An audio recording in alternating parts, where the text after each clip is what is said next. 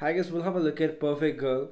I just love the guitar. I mean, I just love the main riff of the song, the main tune, I'll say. Just love it. So just thought of showing you guys how to do it. And I'll show you guys the other parts of the song which we have. This happens for the chorus, I mean the verse. No keyboard standard tuning. So this song is indeed very easy because we're not playing full chords, we're rather playing power chords, which are just like 1/5 of the chords. So the verse goes like this. We have like a D sharp 5, A6, D8, and keeping every other string muted excluding the A and D string. So it sounds like this. I'll bring it 2 frets down. It's now C sharp 5, so we got 4, 6. I'll bring it 3 frets up from that position, so 1, 2, 3. It's a E5, 7, 9. And then I have a G sharp, which I'll play it like this over here, E4 and A6. In that case, you should mute the bottom 4 strings.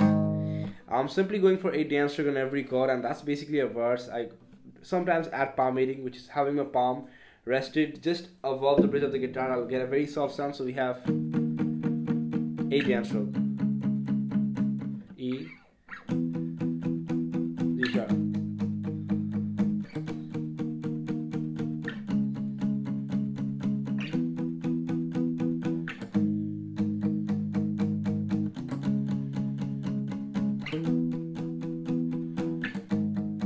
Now this is like super straightforward. We don't have anything else. We just have this chord progression going on.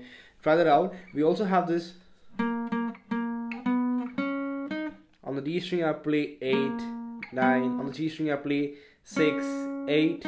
Now back to the D string I'll play 6, 8, 6. So we got.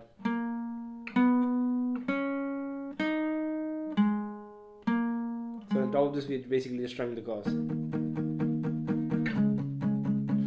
Like that. And after that we do have the chorus rhythm. The chorus and the intro are exactly same.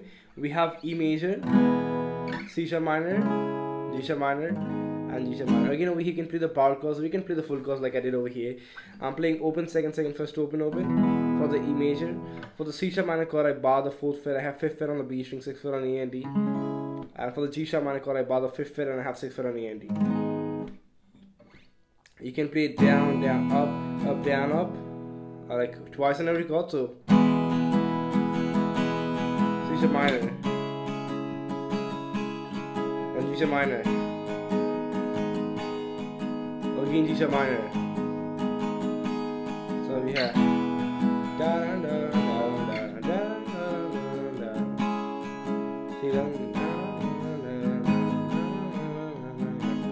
Now hope that's clear. Won't be going too much depth in that. I'm really interested in showing you guys this one. So it starts off with us like a small break, like the count starts with 1, 2. So from the 2 we'll start playing it. 1. So 1, 2, 3, 4. I played every note twice. I played 16 on B, 12 on B, 13 on G. I went da da da da da da. So down up, down up, down up, dee da da da da. After that, the second I'll go a bit high. It goes like this. I have 18 fret on E, 17 fret on B, 16 fret on G, 18 fret on D. So we got.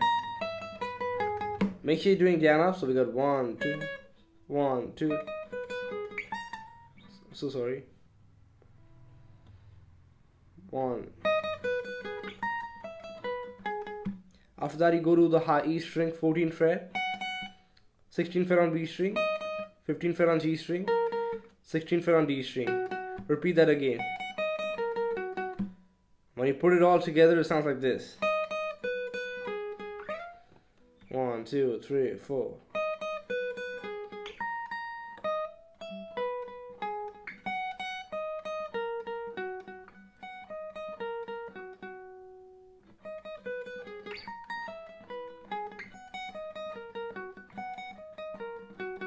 That's it. The riff is really very easy. It sounds fantastic. So give it a try and let me know how you can do it, how well you can do it, or if you're stuck, let me know. I'll help you out.